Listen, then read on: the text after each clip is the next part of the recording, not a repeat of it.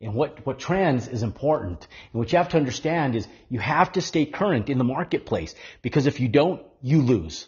You have to stay current. How do you stay current in the marketplace? One of the first things that you need to do is you need to look around. You need to see what renowned builders are doing. So let's say you are flipping homes. You know, I'm not a home flipper anymore. I haven't done that stuff in years. But if you're flipping homes, you're wholesaling homes, you're doing Airbnbs, whatever it is, you want to take a look at the interior designs, because people want a modern feel. Think about it yourself. When you travel, you go to a hotel and you rent a hotel. You know, those like hotels now, and by Sheraton and all those new modern ones, they kind of have that modern feel to them, because they have that good feel, that make me feel good feeling to them when you walk into them, because it's modern, it feels new, it feels crisp, and it's state of the art, right? So you feel like it's hip. And so people in the same regards think the same way about where they live and what they're buying, and what they're leasing, and where they're parking their business, and where they're living, if it's single family or multifamily, it doesn't matter.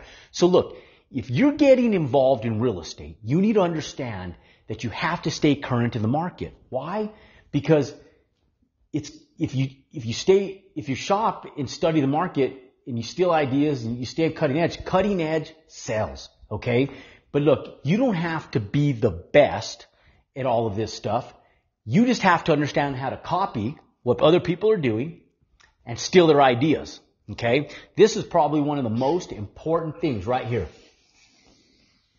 What were you guys taught in school? Don't copy.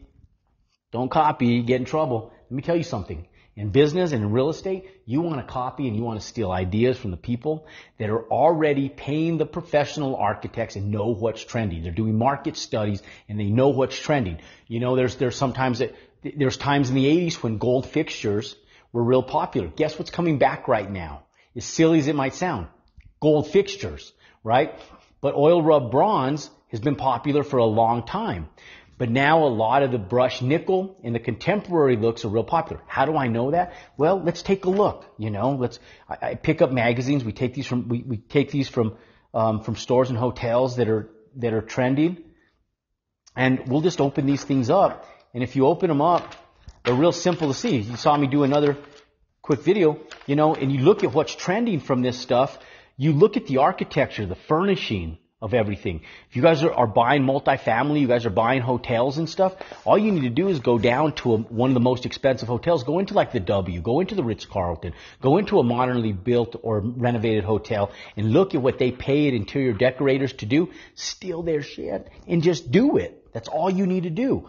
Look at this kitchen. Look how awesome this is. I'll look at the backdrops of this tile right here.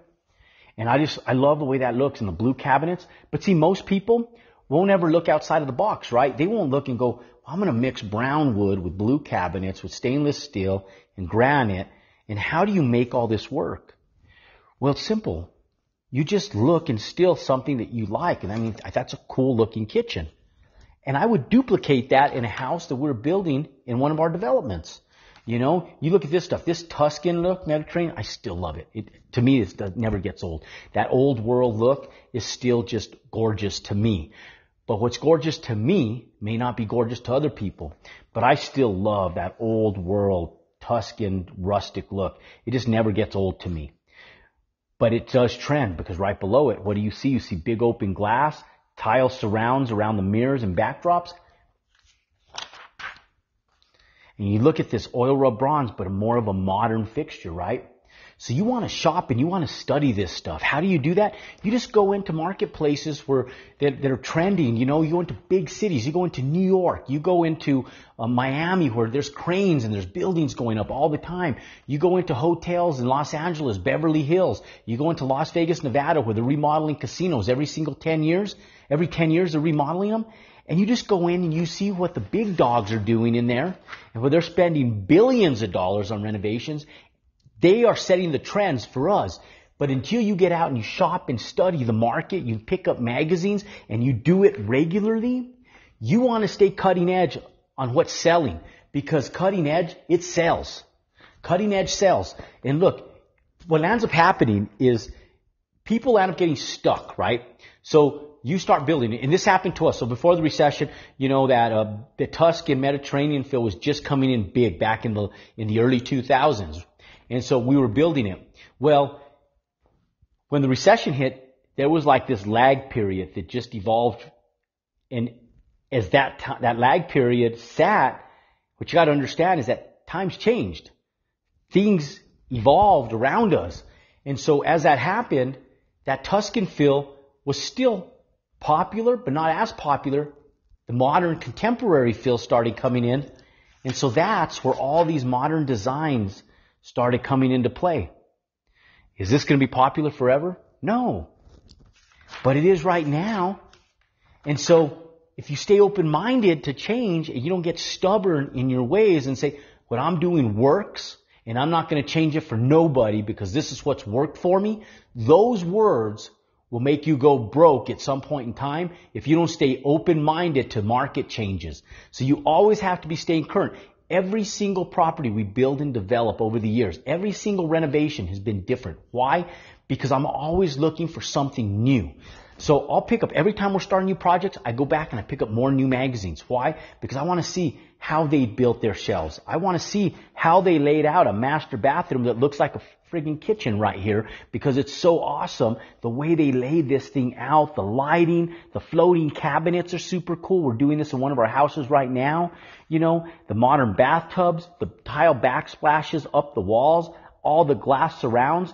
Those snail showers used to be real popular 10, 15 years ago. They're not no more. All this open glass, wide open, is what sells. It makes the bathrooms look larger, they're bigger, more contemporary, more brisk corners. They're gorgeous. So when you look at another one, same thing. Look at that, looks like it's all one piece, but there's a shower integrated to the bathtub and the sinks, and look how sweet that looks. But how many people would think to do a mixture of two different tiles on the floor of a bathroom? But when I look at stuff and I'm shopping, I'm staying current, and I look at this type of stuff, how cool would that be in someone's house? And you know what? It doesn't cost you any more to do this than do everything in travertine or everything in a different ceramic. It costs the exact same amount. All you have to do is educate your tile setters, and they'll charge you the same amount to do this as they would to do it all in one piece. And if it costs you a small margin more, you'll get it back by staying open-minded because cutting edge sells. That's why. And so I just want to show you guys some of the trending stuff, as we look at this, some of the pavers and stuff. And some of these are cost prohibitive in some of the projects. But when you look at stuff, you can go back in, and some of this stuff is not cost prohibitive. You can go in and do a lot of this stuff is just noticing some of the simple fixtures, the light bulbs, the lighting bulbs that they're utilizing for fixtures, the way they're setting in these little shelves on the side of the fireplaces. As you see this stuff trend and you go through this, this is how we shop. This is how we build out our properties. Just like this, just by running through this stuff. Why do I share that with you guys? Because it's important. One of the biggest things that people get confused with is the fact that they get stuck and they get confused with how to make those changes. Those changes are real easy to make. The thing is that most people lack the confidence to make those decisions and changes themselves. So what I'm telling you is don't make those decisions. Don't make those changes yourself. Find other people that are doing it already. Allow them to make those changes before you. If the market is adapting to it and it's trending, duplicate, copy, and steal their ideas. Stay cutting edge. Sell more properties. And at the end of the day, you make more money. And that's really what it's all about. Continue to shop, continue to study your market. Don't be afraid. The biggest thing is that people lack in taking action. You can take action yourself. Cut out the middlemen. Go in, shop smart, stay cutting edge, and profit. That's what it's all about. Go out there and compound your success.